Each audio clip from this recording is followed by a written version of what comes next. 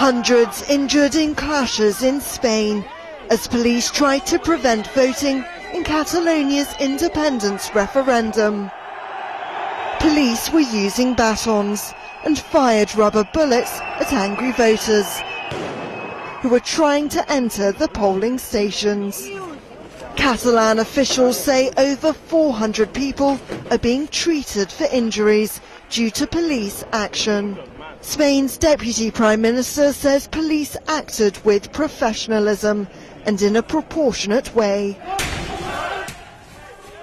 In Girona, riot police smashed their way into a polling station where Catalan's leader was due to vote.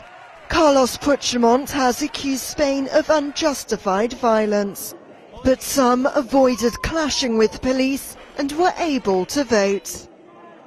The referendum has been declared illegal by the country's central government.